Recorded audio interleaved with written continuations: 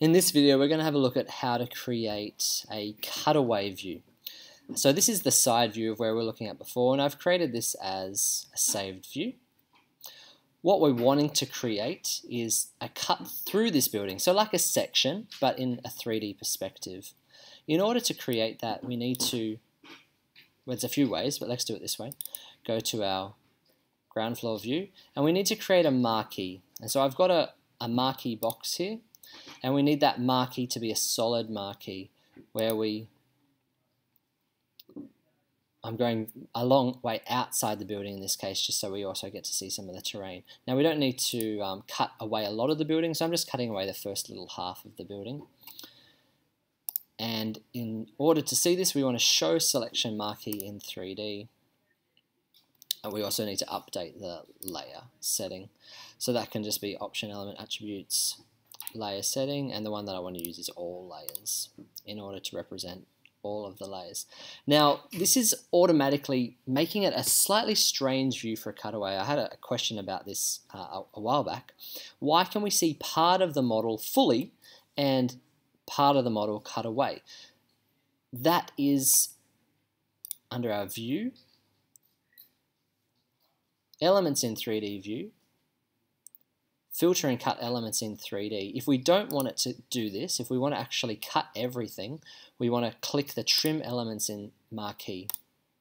And so that'll trim or cut away everything. And then we can create this as a saved view.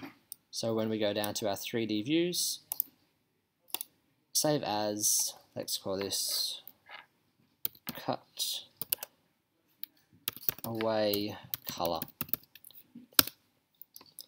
So this is effectively doing what I'm trying to do.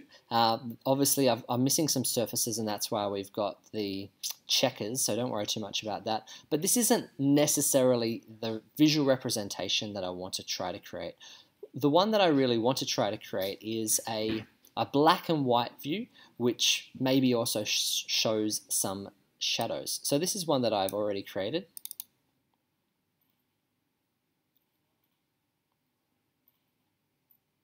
So this is a 3D view with the lines, but it doesn't have shadows.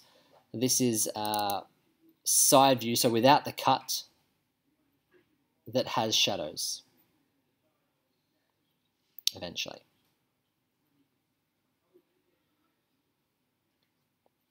Great. So the reason why I'm showing you this is because sometimes the colors can start to take away from what we're trying to create. In the black and white option, we're seeing more of the shape, more of the form. We're seeing the outriggers, the panels, the doors. It stands out a little bit more in bold. This is creating with shadows because when we go to our 3D styles, we're using our sun shadows. And it's in the OpenGL engine. When we go to the cutaway,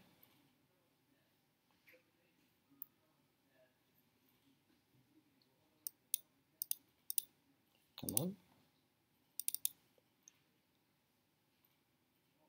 it's freezing on me a bit.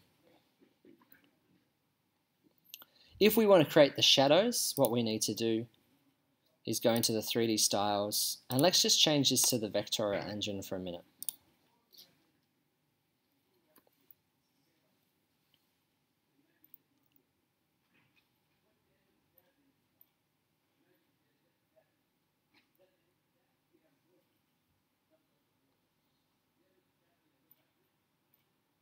Now the vectorial engine is inferior to the OpenGL engine for exploring. If we're wanting to move around, the vectorial engine is much slower. But if we're trying to create shadows, if we're trying to create line drawings, the vectorial engine gives us a much better view, a better representation. So once this is finally finished rendering, of course, when I'm casting shadows in 3D and there's a lot of furniture turned on, it's going to start to make the model quite slow. But of course, we want the furniture We want the details. In this case, I've got the floor joists, which is adding a bit more depth. I don't have suspended ceiling hangers, but I will show you one of those later. How we can add more information. There's enough information in the oven's in the wrong place, but there's enough furnishing and fixtures to make it look interesting, and that's really what we're trying to create. Now, what I can do, if I've already got a save view, I could create a new one, or I can update this. So I can right-click, View Settings, Get Current Window Settings. There's a couple ways to do that, but that allows us to use this same saved view and update the settings, so that's now the representation that we want to do. Like I said, in the vectorial engine, the last thing that we want to do is to try to go to the Explore or the Orbit tool and start to try fiddling with that. You can see that it turns to a wireframe and then it takes forever to regenerate